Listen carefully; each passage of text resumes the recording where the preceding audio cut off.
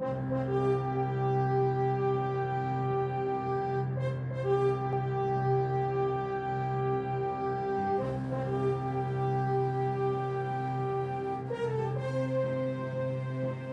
what you want to keep in mind is that as perfect as you want to make this, you know, that can be hard. And sometimes accidents happen. You'll get a little bit of orange paint where you didn't want it. There's always ways to fix that. The best way to take the orange off, like say a white part, would be with a very clean brush and some water, and you just kind of want to stipple it off. So you're going to you know, get it wet, sort of try to soak up as much of the orange into the brush as you can, and you just kind of go over that place, kind of wiping away with the clean water as best as you can. That's the best way to get it off of white. In other places, you know, there's a lot of dark gray and silver, and we'll be able to cover up any sort of mishaps that sort of happen in between. Alright, now that BB-8 has all his orange on, we're going to start adding the gray and silver details. So how you make silver is you get a little bit of the silver powder,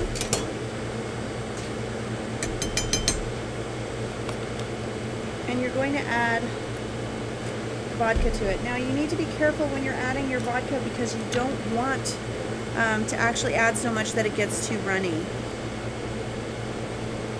So I like to add a little stir,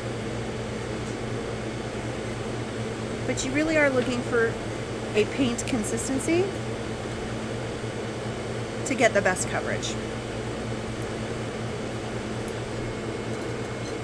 Now if you start getting little like chunks like that, that means you have to adjust your vodka consistency. It's already getting a little too dry.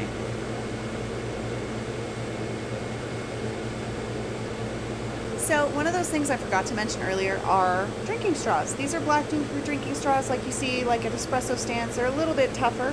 On a cake this size, as far as internal support go, this is going to be more than adequate to hold up BB-8's head, and they're just really quick to use.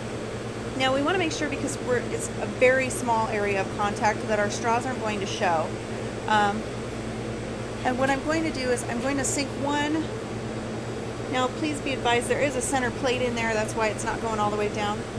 I'm going to kind of hold it with my finger, pull it out, and cut it. Now the great thing about that is now I know exactly how long they all need to be. So I can go ahead and just cut the rest of them. And I'm really only going to make probably 3 or 4. We'll do 3.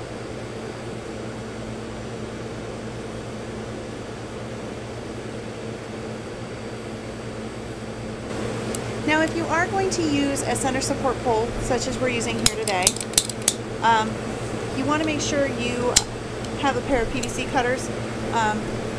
BB-8's head is not very large, so of course we don't need this much pipe showing.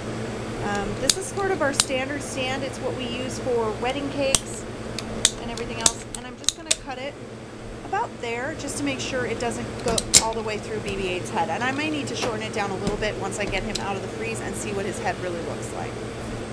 So yeah, you can see it's still a little tall. It would probably be okay. I'm going to trim it down just a little bit more, just to be on the safe side. I don't want to damage his head or the shape of it. Okay. Alright, so now what we're going to do is basically the same thing we just did with the rest of his body. We're going to go through and put the rest of his detail work in. If you go back to those round cutters, I'm going to check the top of his head. I think it's going to be about perfect to mark that spot on the top of his head. And actually, if you want to, let's move this out of the way. If you want to pop him off, just so it's a little easier to mark, you can.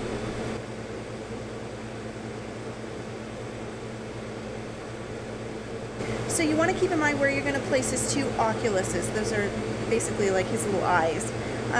Where on him you're going to place those. So find your front, whatever side's your favorite, and make sure you kind of demarcate where that's going to be. so that when you put in the rest of your lines, you're not kind of overlapping where that's going to be. And for me, I think I'm going to put them right here, so I'll work around that area.